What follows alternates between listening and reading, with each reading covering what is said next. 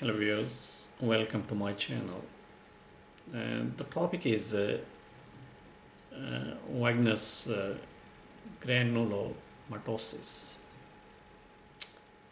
which is also known as granulomatosis with polyangiitis or GPA. So these are the different names which are used for the same medical condition. Before starting, I would like to request you to subscribe this channel for more informative videos every day. Granulomatosis with the polyangiitis or the Wegener's granulomatosis is an uncommon disease, and it involves inflammation of the blood vessels, which are known as vasculitis.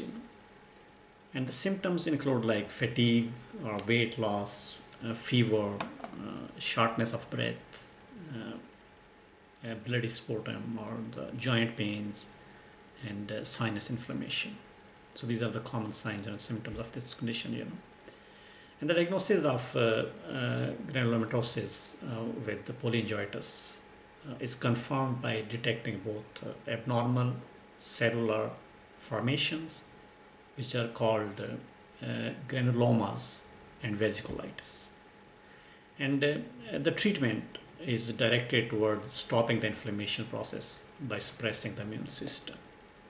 Thank you very much for watching this video. If you need more information about any disease, any medical condition, you can visit our website www.diseaseandtreatment.com, and please do not forget to subscribe this channel for more informative videos every day. Keep watching. Goodbye.